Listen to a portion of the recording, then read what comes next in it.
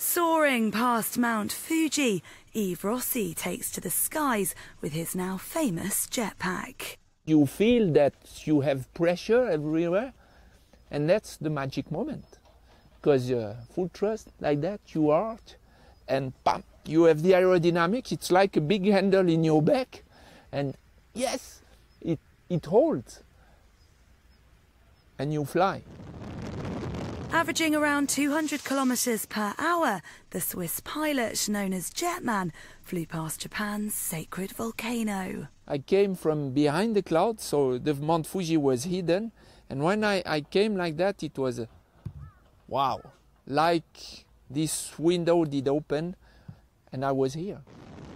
Россi flew a total of 9 times around the mountain, as his 2-metre-wide wings and their 4 jet engines only allow a flight time of up to 13 minutes.